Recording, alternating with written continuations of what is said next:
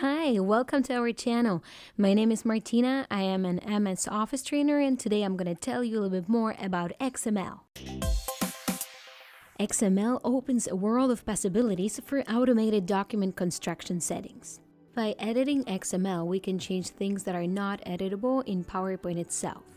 So today I will show you how to get to the inside of PowerPoint. PPTX files use a combination of XML and zip to compress its content. So it can contain formatted text, objects, multiple slides, images, videos, and more. In few words, Word, Excel, and PowerPoint files are actually simple zip files with a different file ending. Today I'm going to use 7-zip to unpackage the file, but you can use any other one. However, the main tool we're going to need is a text editor.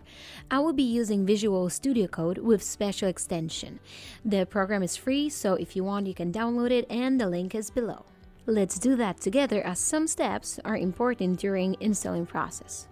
Download the file and begin the installation. Click Next. And next, and next. This step is important. Under Group Other, make sure that the first box is selected. That will let us open the file directly in VSC with a simple right click. Next, install, and wait for it. Done. Let's close this window and automatically the Visual Studio Code should open up. I'll just close this and let's install the extension.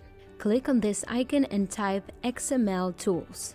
The first option that will pop up is the correct one and click Install. It will help us format text in XML. Great, now let's close it because sometimes it needs to be restarted. Time to try it out. I have one PowerPoint file that we will unzip, but before starting anything, always create a copy of the file, just in case we will make any mistake while playing with XML.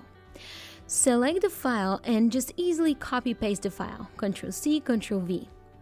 Now right-click on the file and select 7-zip and extract to, and that should be the name of your file. Let's open it up, and here in the Doc Props folder, we have some basic properties of the document. Let's open it in our code, right-click and select it. Now we're going to use our extension. Right-click and select Format Document, or just press Alt, Shift, and F. We will get much easier layout to work with. Here we can see a lot of information about the file.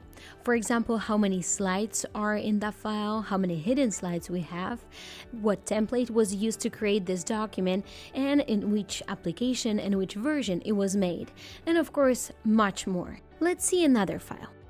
In PPT folder, open Media folder. Here you can find all photos, videos, enhanced files, and other objects you have in the file. That's a great way to gain an access to all graphics with just one click. You can also easily see which graphics are huge and potentially increases the file size. Let's go back and see what's in other folders. Here you can see we have some notes, layouts, masters, coded version of slides, and you can also find some embedded files like fonts. And the one that we're going to use today, themes. Just remember that removing any file from those folders will destroy the whole structure of the file. So now let me demonstrate how we can modify and update our files. I will show you how to modify the color in the theme in XML. This time I will show you faster way. Right-click on the file and select Open Archive. New window open up, and this is the inside of the zipped file. However, we don't want to modify the XML file directly in the folder to not mess it up. Go back to PPT folder, then Theme, and here you will see we have 3 files. Theme 1 is responsible for Slide Master Theme, Theme 2 for Notes Theme, and Theme 3 Handouts. Please select Theme 1, then press Extract and OK.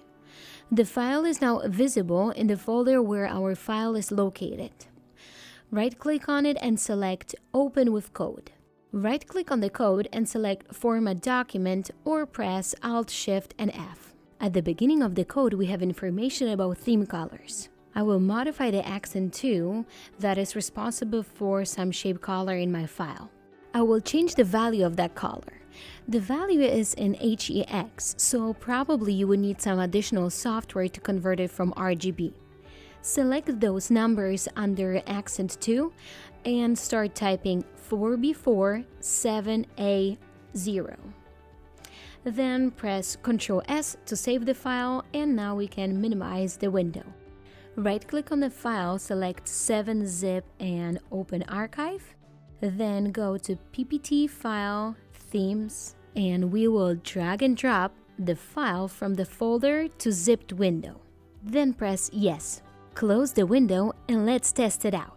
I will open the PowerPoint file that I modified XML of, and as you can see, the color of the shape in the background is blue. And my previous file had this mint color in the background.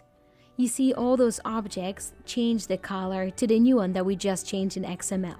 I will show you what happened here in the palette.